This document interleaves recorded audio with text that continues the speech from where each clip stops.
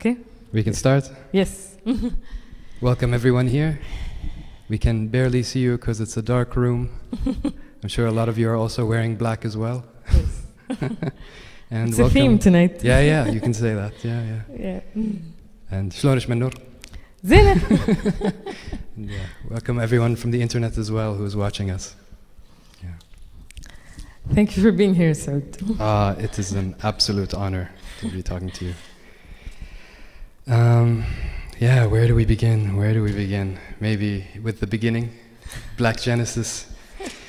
You might know that Genesis, the story of Genesis is very important to me. My son is named Adam, after all. And yeah, it's a very central part of the Judeo-Christian and Islamic traditions. Mm-hmm. And as you know, Islam shares a lot of those traditions, but there's always a little bit extra. Yes. Some details that the third child in a family comes up with. Yes. And the extra in the story of Genesis that we have from Islam is that when Abraham, the story of Abraham and Ishmael and Hajar, in the Bible, he leaves them in the desert. And God promises Abraham that they will be taken care of. And the extra in the Islamic version is that he left them with a meteor, with a rock, that came down with Adam and Eve. Yes. Yeah, supposedly. And this is the cornerstone of the cube-shaped structure in Mecca, the direction Muslims pray 5 times a day. And I wanted to ask you a question within this context of Black Genesis. What is holy? Oh, that's a difficult question. It's dark Genesis, by the way. My idea was that there has to be also new creations, new worlds, new portals with which to enter a parallel universe, which is why I called it Dark Genesis. And that the pearl itself was a catalyst for this new world, a world we don't understand, a magical world, a supernatural world. And I felt like in this moment that we are living now, there is something that ended somehow, a way of life that ended, and that we must find a new path. And so it's a kind of metaphorical use of the word Genesis, so it's not exactly holy, but for me, anything magical or supernatural or ancient actually has this holy, let's say, aura to it. And I just find it immensely inspirational, be it a meteor in the desert or a story from another time. I'm very much obsessed with things that happened in the past. I'm not a forward-looking artist.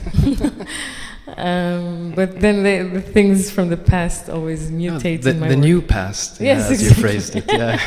Exactly, so everything mutates in my work.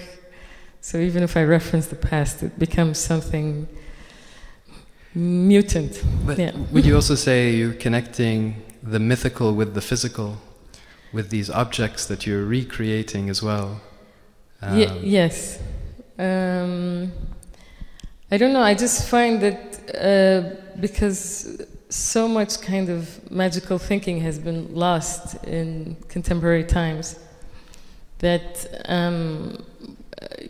once you're exposed to it, somehow, if it's in a controlled certain context, people are open to that. They just don't tap into it anymore. I think there is an innate kind of desire for magic in our lives, which is kind of what I want to create with this work, Holy Quarter. Yeah. So I'm going to shift gears a little bit to be biographical, and then I'm going to go back to the work. But What are the tensions you feel between the different cultural backgrounds that make up your body of work, your artist spirit, as it were, you know, Japan, Beirut, besides, of course, Kuwait. Yeah. And yeah, like, explain to me how these different tension points work. Yeah, I mean, I was born in Senegal. I grew up in Kuwait.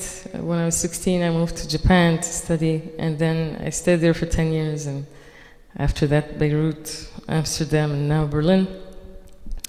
So I have this, people like to kind of, you know, use the euphemism of hybrid, but I really like to use the real word, which is a mutant. I am a mutant, and I really culturally don't belong anywhere, which gives me this weird sense of freedom because I'm an alien wherever I go. But obviously my Arab background is huge in my upbringing, in my thought process, and also all my traumas growing up. And the Japanese influence is there visually, aesthetically, mentally, and I'm also trying to get rid of it somehow, but I can't. My life is a cartoon somehow. And kind of following that, but in a different way, deep beneath the ground, outer space, the desert, the sea, the distant human past, the even older dinosaur past, these are the mental spaces your work goes to. Where does your artist spirit rest? I mean, I grew up in the desert, which is Kuwait, and it just felt natural that there is no nature. And Kuwait is also not a beautiful desert. It's not like dunes and things. It's very flat and almost depressing. And any kind of like vegetation is always foreign to me. Like encountering flowers. What are flowers for? I always have this strange feeling when I'm dealing with these things. They're almost like props from a cartoon that I don't know anything about. So, but all of these, the sea and the desert especially, have very deep also biographical relationships to me as a person. Because my grandfather was a singer on a pearl diving boat, Naham. And I just fantasize about his life all the time because it seems so foreign to me, even though it's only 2 generations ago that he existed. I just think, you know, how did that life work? Is it even real? I always doubt that it's somehow some kind of fiction that was made up in a government advertising agency. Because that's how they promoted to us that, you know, oh, pearl diving, yay, it's amazing, and the songs and the boats and so romantic. But actually it was a very harsh, difficult life full of disease and death and alienation. So I just imagine it so much all the time. And also my great-grandmother, Monira, who I'm named after, so I always think about her. She got lost in the desert when she was 13 in Saudi Arabia, and a passing caravan brought her to Kuwait. So she survived death. And I'm always also imagining her life and how did this happen. So these 2 things are always pulling me in. And like I said, I'm obsessed with the past. So it's past ancient people. I'm trying to imagine their life, basically.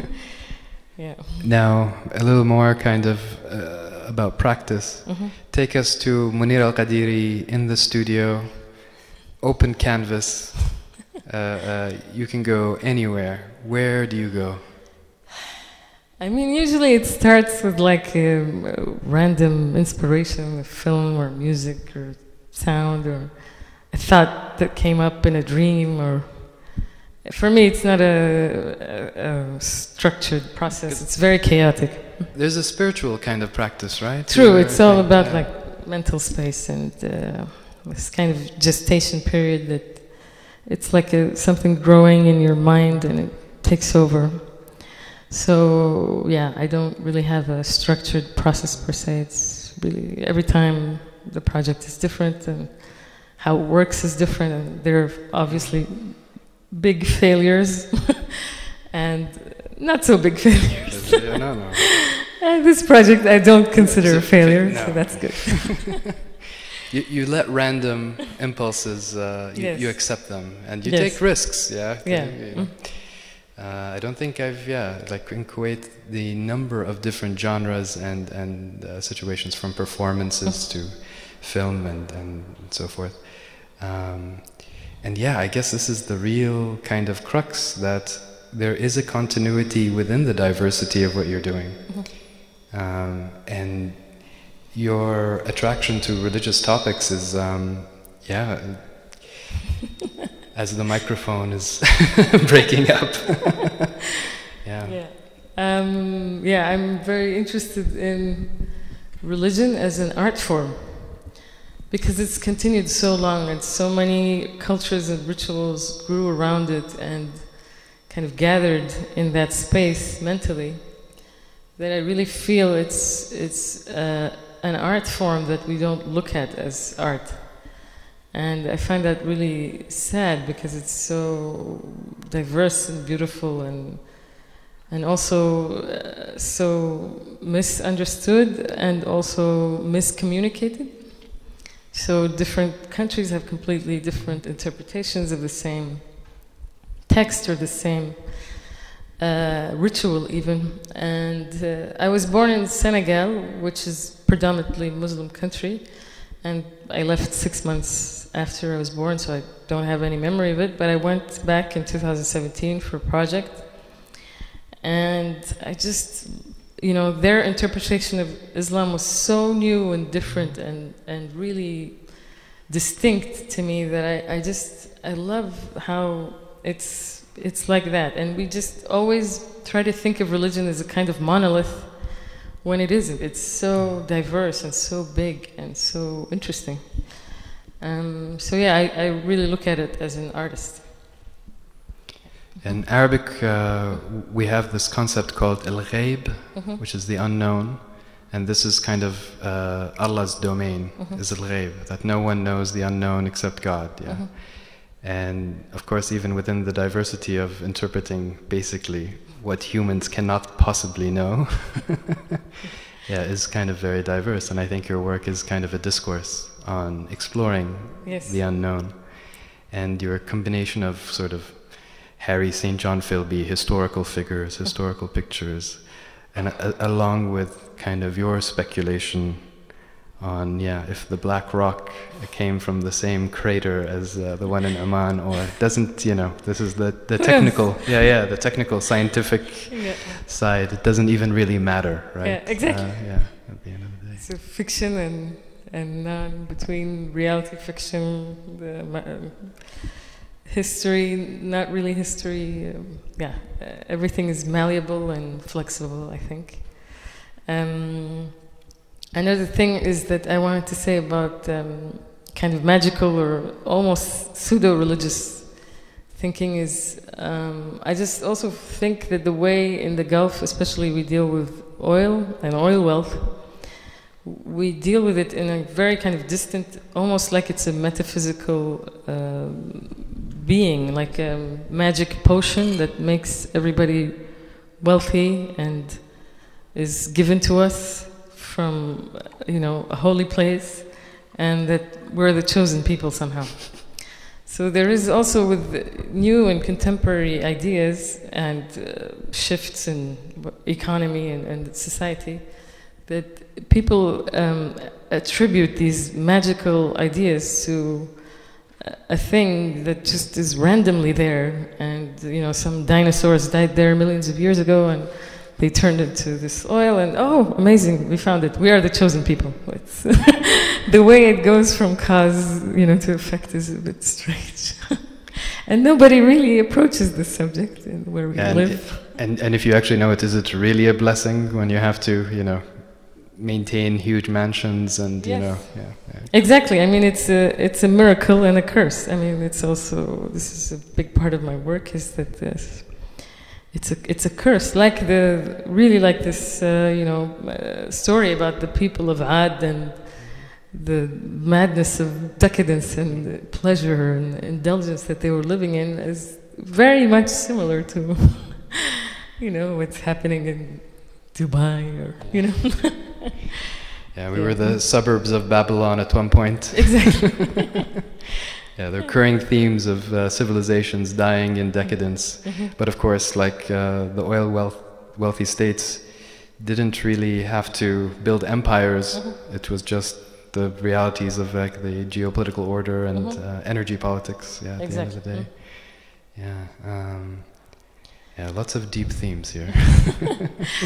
But I also want to say that it's you know, it's fleeting. Also, all of this is. I mean, if the oil market collapses tomorrow, so many things will collapse, and will never be the same again. And nobody, you know, they're almost like living on a magic carpet, and they're not looking at the ground. You know, it's you're going to crash. It's not really flying. Yeah.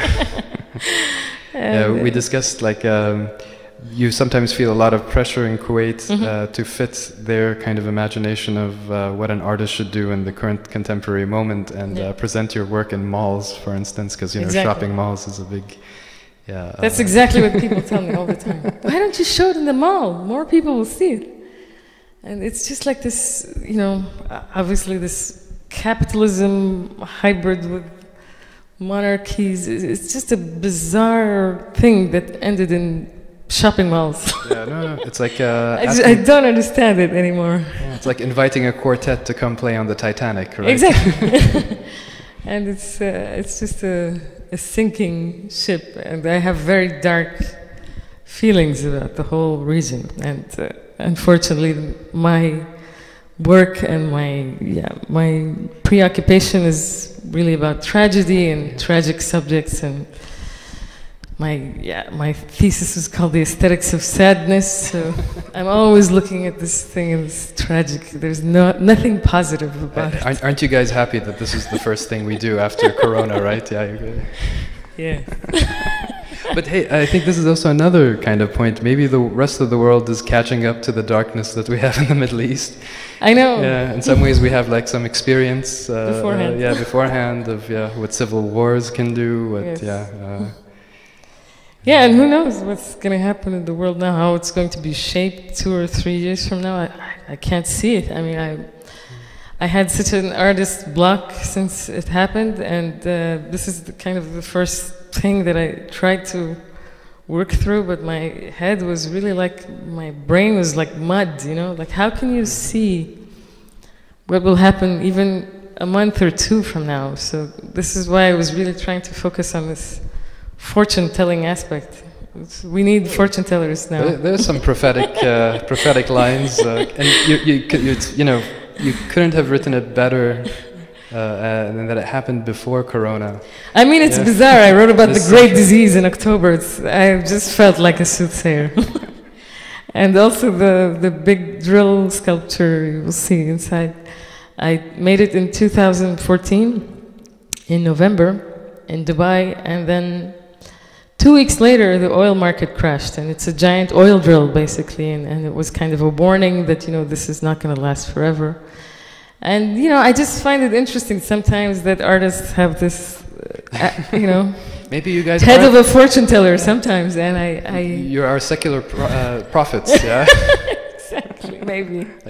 So I just find it interesting that, you know, maybe this is a thing, you know, like maybe we should use this more and try to tap into the supernatural world, maybe. I don't know. Yeah, it's truly sometimes, to look at your work is really to marvel at the wonder of human ingenuity at dealing, with like the mythical, and the spiritual. So, I mean, it's changing all the time. It's not always been about this, but there is a kind of a thread, let's say, about fascination with certain themes like mythology and religion and gender even, and yeah. The poem that was in the middle of the performance was, I read it, but I changed the pitch of my voice to sound like a man, and this is something I do a lot. There's a lot of drag in my work, but here it's a bit behind the scenes. No, even that example, it's a first-person account Yes. of a meteor Yes. done in a Yemeni poetic style. Yeah, in 1855, I think it was. Okay. It's amazing how poetry is like an archive of the history of the region, you know? There's so much... So the problem is that we really have very, I think, few like kind of individual written accounts, like these British explorers. There's so many of them, and it's sad that we always have to go back to these texts to kind of create a realistic image of what life was like at that time. And because poetry is so vague and diverse and can be interpreted in so many different ways, I can't use it as this kind of image maker, but at the same time it's the archive of the history of the entire region. And it's the preeminent art form. Yes, exactly. Of course, yeah, of the Arabs, that the textuality, well, at least the word, it was oral before it was text. But another interesting kind of connection point for poetry and the Kaaba, the cube in Mecca, was in pre-Islamic times. The only thing they would hang off the Kaaba was the great poems, yes, the Mu'allaqat, Antar bin Shaddad and so forth. Imru al-Qais. Yeah, exactly. So yeah, it's in a way, you are in a sense like a poetic artist, yeah.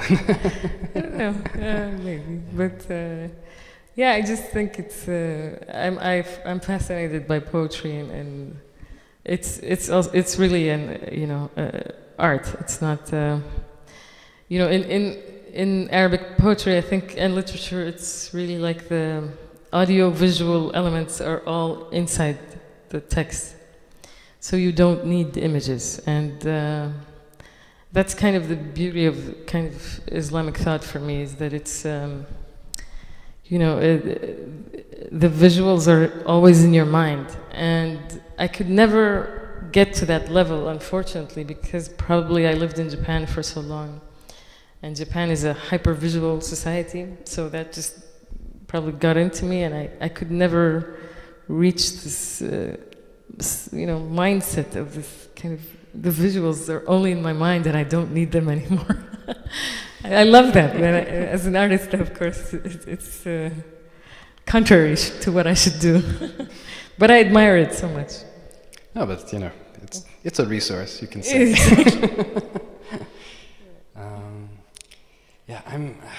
I kind of want to be selfish and keep asking Monira more questions, but I think it's only fair to share.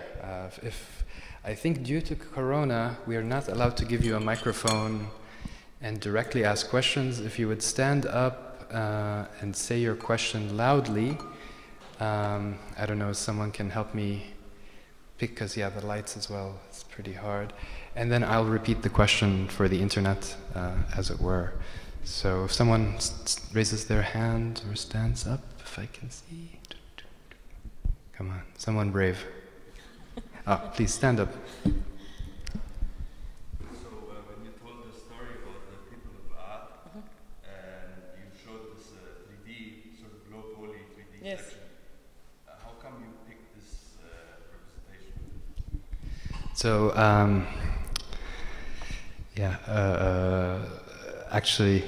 so the question was, why did you choose the low-res 3D representations of Aad?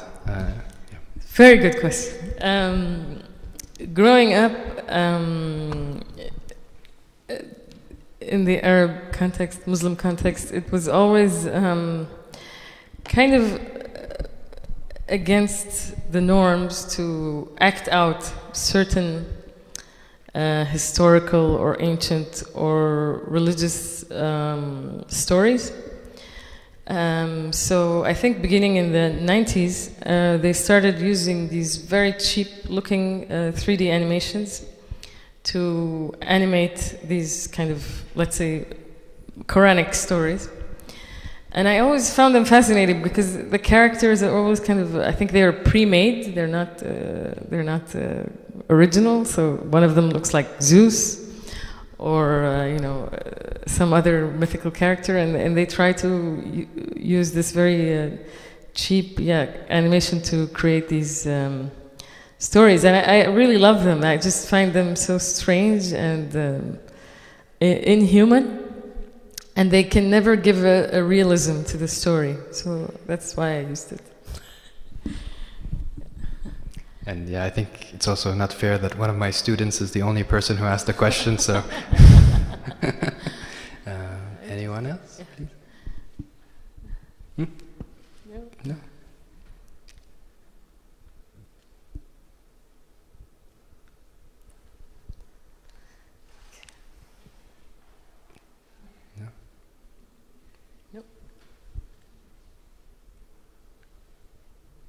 Have you seen the Ausstellung? Have you actually seen Empty Quarter? I'm sure a lot of you guys have, right? Yeah. Holy Quarter. Holy Quarter, sorry.